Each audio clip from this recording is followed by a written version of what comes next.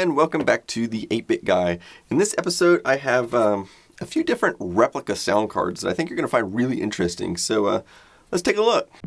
The first card I want to take a look at today is this replica of the Ad-Lib card. Now you might ask, why would anybody want to clone an Ad-Lib card? If you take a look at eBay, you'll see that right now there's only one original Ad-Lib card for sale right now. It's in Canada and it has 7 days left on the auction, and it's already bid up pretty high. What's worse is this one is even listed as untested, so they won't even guarantee this card works. And if you go back and look at completed listings to get an idea of what these things have actually sold for, well, this top one here for $100 is actually another clone. I don't know if it's the same clone I have here, but the next two in the list are the real things, and this one sold for $360 and the next one sold for $450. So genuine Ad-Lib cards are very rare these days and very expensive. And since the card isn't that complicated and all of the parts are still available today, it sort of makes sense why people are cloning it. Now, this clone looks really nice, but there are some differences I'll point out. First of all, one dead giveaway that this is a clone is that all of the chips are socketed. I don't think any real Ad-Lib cards had socketed chips. Also, the original Ad-Lib came with a larger style headphone jack, like this, but later models did move to the smaller one, so this clone, if anything, is just replicating the later models. So I'm going to be using this computer to test the card in. Now, I borrowed this from DJ. This is just a kind of AMD K6 clone machine from probably the late 1990s. And the reason I'm borrowing this is because the only machines I have in the house which have the ISA style connector in them is my old Tandy 1000, and it runs at 4.77 megahertz. So it's really not fast enough to properly demonstrate, some of the software that I'm going to want to show you. So this will work fine. Instead of a hard drive, I've got most everything I need loaded onto this compact flash card, and I'm going to just pop this into the little IDE adapter thingamajig, and this just goes right down into one of the IDE controller slots, like that. And next I'll insert the Ad-Lib replica, and we'll see if it works. I'm going to load up one of my favorite games, Ultima 6. I'll run the setup first, and I'll select video mode, VGA. Do I have a Microsoft mouse? Actually, at the moment I don't, so I'll say no. And here we go, sound card setup. I'll select the Ad-Lib synthesizer card. You may notice a note down here at the bottom that says all sound effects are heard through your PC speaker. And this is because the game only plays music with the sound cards no matter which card you select, and it still relies on the internal speaker for sound effects. Anyway, let's fire this thing up. Sounds like it's working to me. I'm going to skip ahead to one of my favorite Ad-Lib tunes.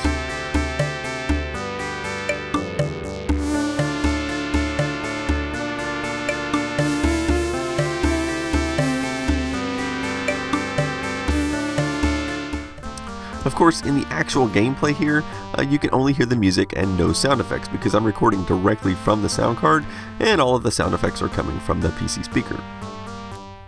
Okay, well, moving along, I want to show you another fascinating card. Now this is another replica of an even more rare sound card. It's based on the Innovation SSI-2001.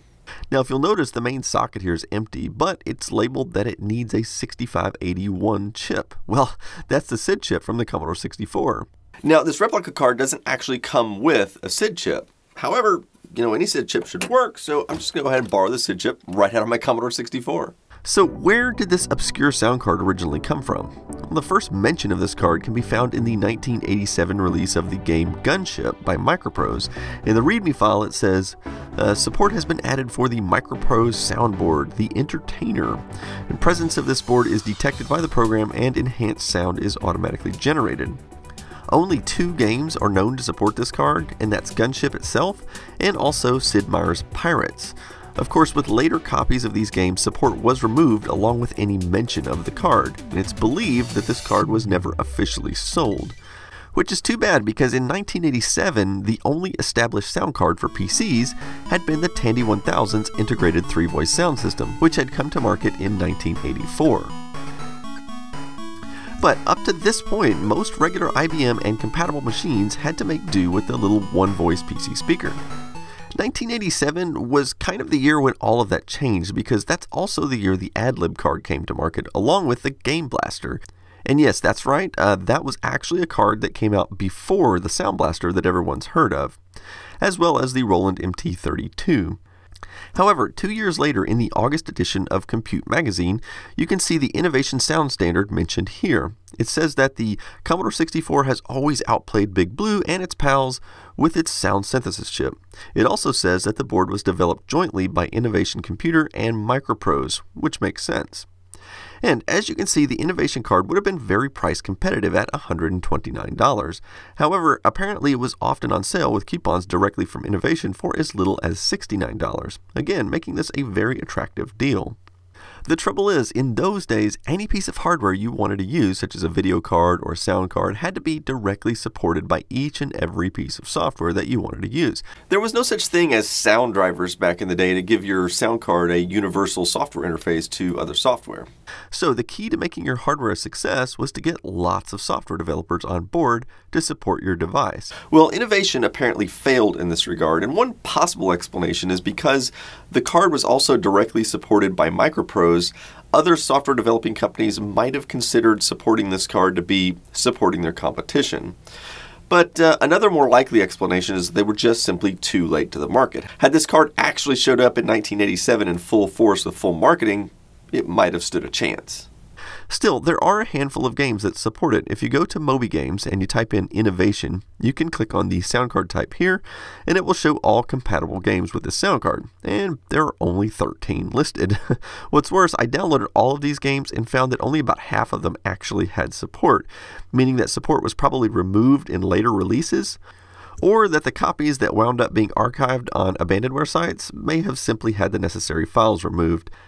However, there are still a few I can show you, but first I'll need to borrow the SID chip from my Commodore 64. Here we go. I'll just pull this out. And I'll stick that right down in there.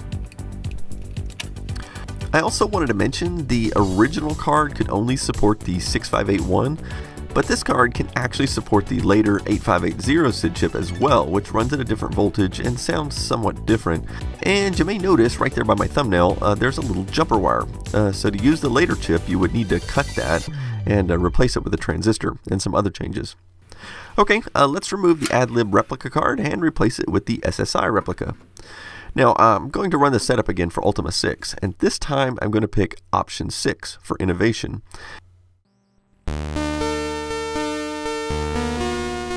I can tell the music is a little different, probably due to only having 3 voices.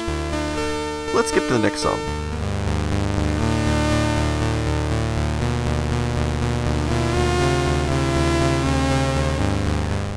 While this sounds a million times better than the PC speaker, I gotta say the Ad-Lib version still sounds much better.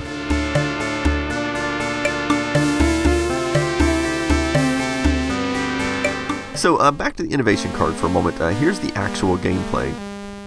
Again, music only because the sound effects are coming from the PC speaker. Let's look at another game. This is Bad Blood, which is another Origin game and also supports the Innovation card. The music is okay, I guess, but it's relatively underwhelming.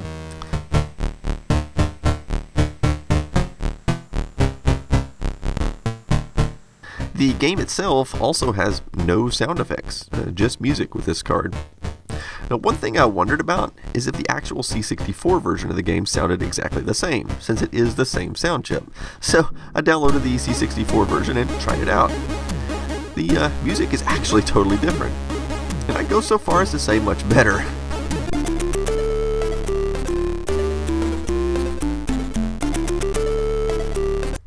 In an ironic twist, the C64 version has no music at all during gameplay and instead has sound effects, which is totally backwards from the MS-DOS version.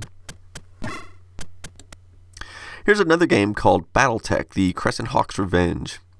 Interestingly, in the setup, you can choose your graphics card, so I'll pick VGA. And for music device, they actually do not list the Innovation card at all, but for the sound device selection, they do list Innovation here. So let's try it out. Infocom presents the Crescent Hawk's Revenge. Yeah, so apparently it only uses the SID chip for digital sound samples, not at all for music. Well, let's try something else. This is a DOS program designed to play actual C64 SID tunes over an SSI card. Let's try Commando.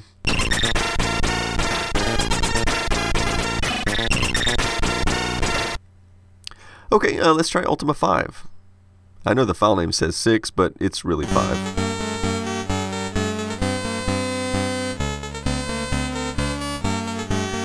And here's Monty on the Run.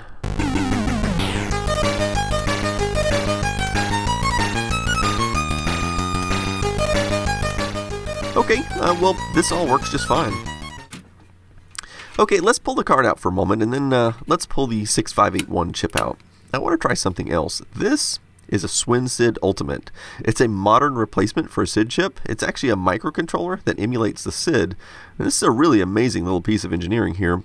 It's too bad that nobody can actually produce real SID chips anymore, so this is the closest we can get. Well, let's stick this down in here.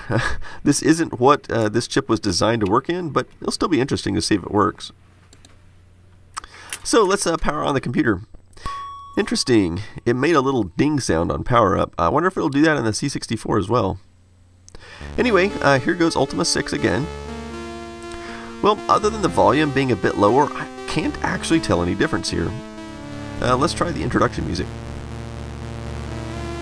Yep, sounds about the same.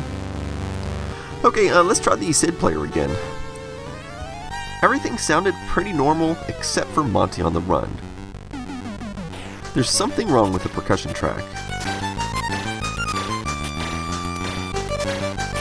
Let me demonstrate this in Audacity. So here's the real SID version.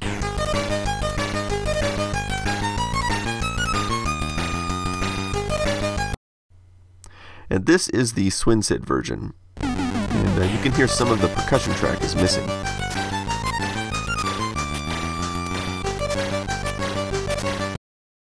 So what we need to do with this guy next is actually try it in the real Commodore 64 and see how it works there. Okay, so here's an interesting piece of trivia for you. As you can see, the computer appears to be working. However, if you'll notice, there's no SID chip. So the C64 will actually boot without it. It just won't have any sound. But also certain other things may not work, such as games that use paddles, programs that use random numbers from the SID chip, or old modems like these, which actually use the SID chip to produce the DTMF tones for dialing phone numbers. Anyway, let's go ahead and stick the SwinSID Ultimate down in there and see what it does. Interesting, it does make that same chime sound when powering on. Let's try it again. Yep, it does it every time. I guess that's a good reminder that there's a SwinSID inside. Okay, well, let's try something with music. Check out the little LEDs on the SwinSID. There are 3 of them, one for each voice.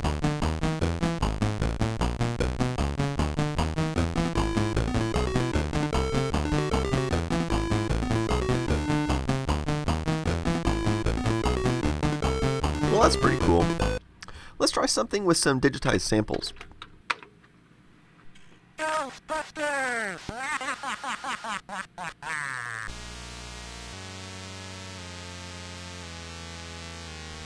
Well, that seems to work just fine. I suppose what we should do next is try Monty on the Run and see if it has the same problem as it did on the SSI card. Well, one noticeable difference is the tempo, most likely because this is an NTSC machine and the version we heard earlier was probably emulating a PAL machine, and the CPU speeds are slightly different on those, resulting in music that runs at different speed.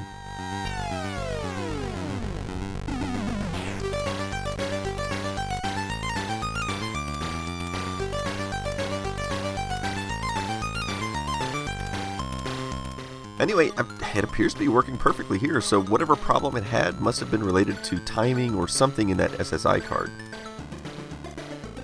Okay, so there's a few other things I wanted to say about the SwinSID Ultimate. First of all, there's some extra registers that you can send some poke commands to from your Commodore 64 that will change the emulation from 6581 over to the 8580. So if you like the sound of the other SID chip or whatever software you're using sounds better with the other SID chip, then you can change this to have whichever one you like. It also has some extra waveforms that the original SID chip does not have, which so far I don't think any software has taken advantage of, but in theory it could produce some other sounds. As for the Ad-Lib card though, I'm sure some of the eBay sellers out there that are selling original Ad-Lib cards are probably not thrilled about these clones, but I'm actually kind of glad they're out there because the original Ad-Libs are so rare, and these give an opportunity for more people to experience the original Ad-Lib hardware. Now, I use the term original a little bit loosely here. I mean, it is all the same original hardware that you would have gotten on an original Ad-Lib card. It just happens to have been manufactured more recently. So I still would think that this is more or less original. And of course, the same thing on the SSI card. I mean, these are darn near impossible to find, so I'm glad somebody is making a clone of those as well. And who knows, maybe some more future software will support that. So I hope you enjoyed seeing these replica sound cards, and stick around for the next episode. And thanks for watching.